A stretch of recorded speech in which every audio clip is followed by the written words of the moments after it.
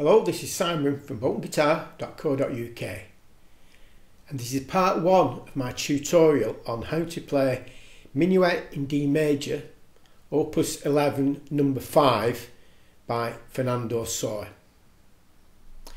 Now the first thing you need to do is drop the 6th string down to D.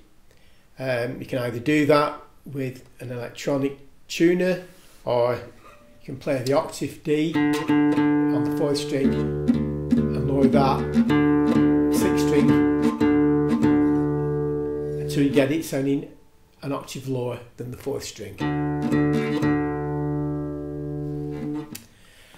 Now to continue, this composition is in the key of D major and it's in 3/4 time, and we're starting by playing a sequence of semiquaver slurs on the 5th string along with the open 6th string bass note. So we start with the little finger on the 5th fret of the 5th string, bike that up by placing the 2nd finger on the 5th string 4th fret. So you've got both fingers placed in preparation. Now with the right hand thumb we strike across the 2 strings and then slur the little finger off to sound the C sharp at the 4th fret on the 5th string. So we play that as, now we play the 5th string again, and then on the 2nd beat we're placing the little finger back on the D at the 5th fret, 5th string. So it's on the second half of the 2nd beat we need to get the 1st finger onto the A on the 3rd string 2nd fret and the 3rd finger onto F sharp on the 4th string 4th fret, and we play those together, and you actually play them 3 times. So we're playing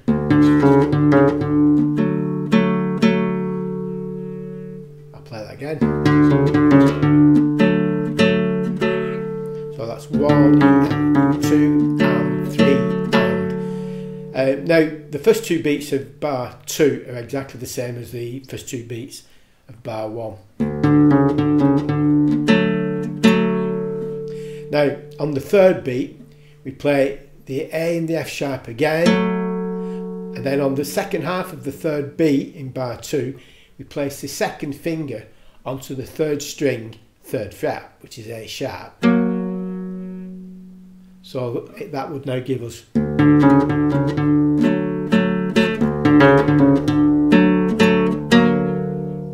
play that again.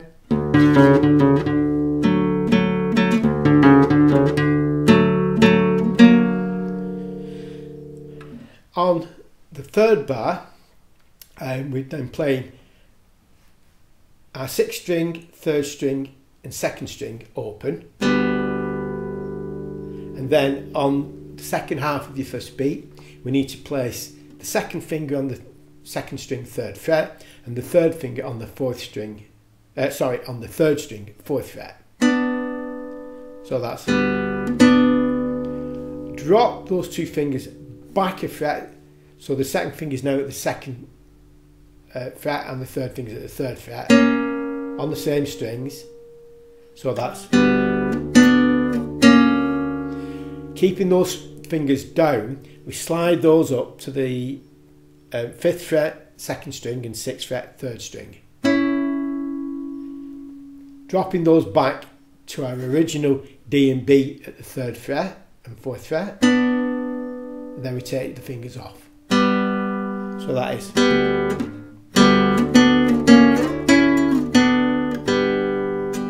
so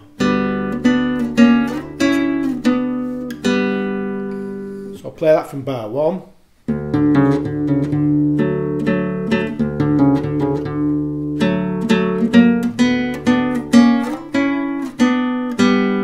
And at bar 4 we're playing G sharp on the 3rd string 1st fret with the 1st finger, and the 3rd finger plays the E sharp or F natural on the 4th string 3rd fret, and we're playing the 6th string, 4th string and 3rd string together, giving us that strange discordant which resolves up fret, to the A at the 2nd fret, 3rd string, and F sharp at the 4th fret, 4th string.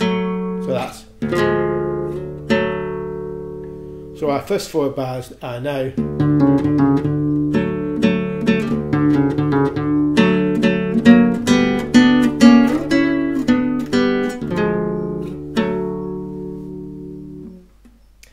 And at bar 5, we have a chord of D major, but we're playing as a partial bar chord or half bar chord at the 7th fret, covering 3 strings. And we're placing the little finger on the 1st string, 10th fret, onto the D. So we're now playing the 4th, 3rd, 2nd and 1st strings, and we play 2 chords.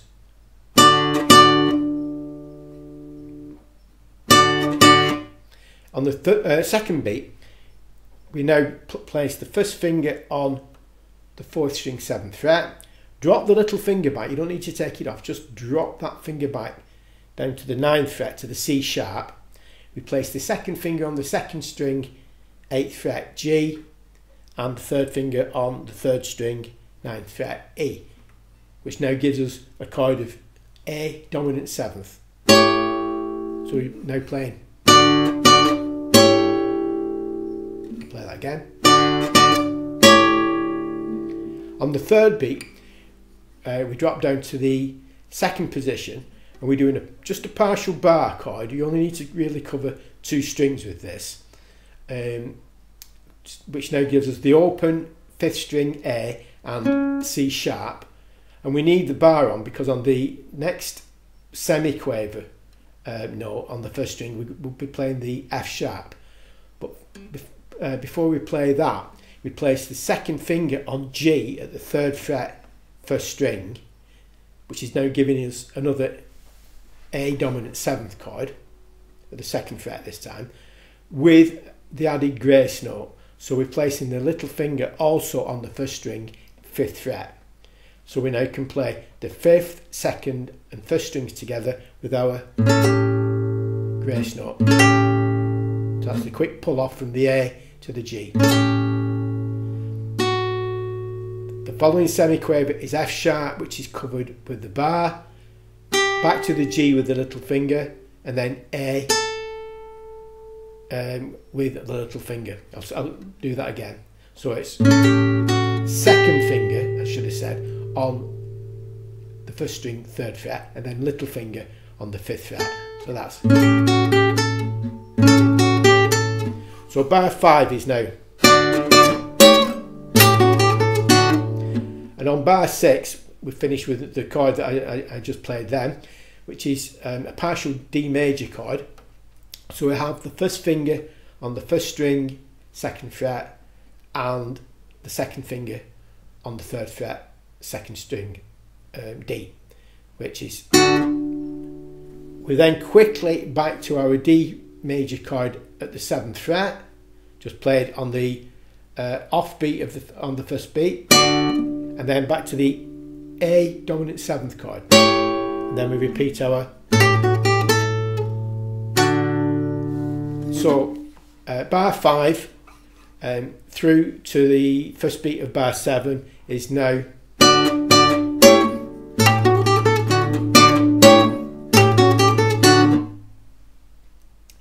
On the 2nd half of the 1st beat in bar 7, we're moving into a sequence of thirds, and we're playing our 1st finger on the 1st string, 5th fret.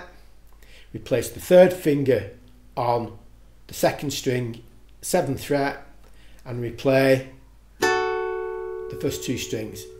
We drop back a fret with both fingers, so we're now moving to your 4th fret or the 4th position, which now gives us G sharp with the 1st finger and E sharp on the 2nd string, which then moves back up or resolves back up to the A and the F sharp at the 5th fret.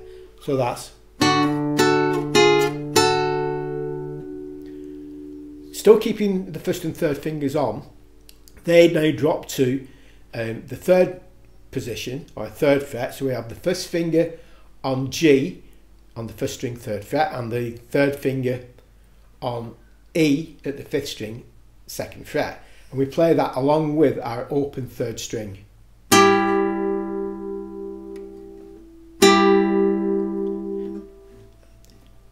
Drop the 3rd finger down to the 3rd fret and add the 2nd finger onto the 1st string, 2nd fret, F sharp.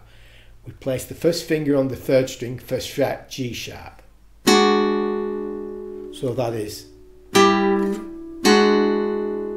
And on bar 8 we move the 1st finger up a fret to the A on the 3rd string, and now that gives us our D chord. And then on the 2nd beat of bar 8, all we need to do is then play an open 5th string, put the 2nd finger on C sharp on the 2nd string, 2nd fret, and have an open 1st string. So bar 7 through to 8 is G sharp, D chord. So I'll play from bar 5, which is starting with our D major chord in the 7th position. A dominant 7th, drop down to the 2nd fret. Repeat.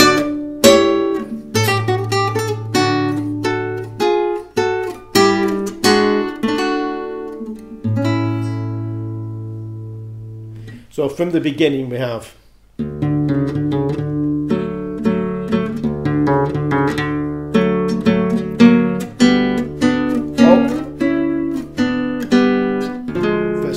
up to the 2nd fret, D major, A7, repeat.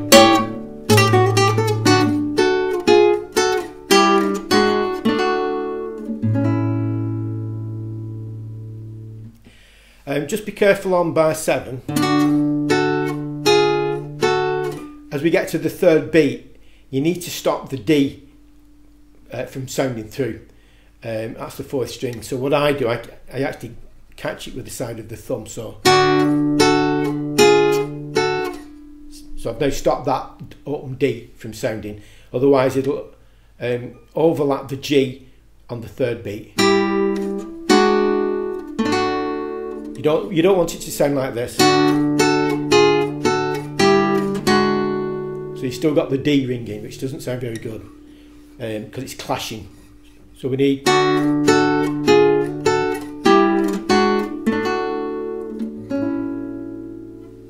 So as I say, I just catch that open D with the side of the thumb. Now that's the end of part 1 of this tutorial. I hope it helps you to play this piece, which I saw Segovia play 2 or 3 times in concert as an encore piece, and I've always liked playing this. It's quite a good fun piece. So I'll see you on the next video on part 2, and I look forward to it. So bye for now.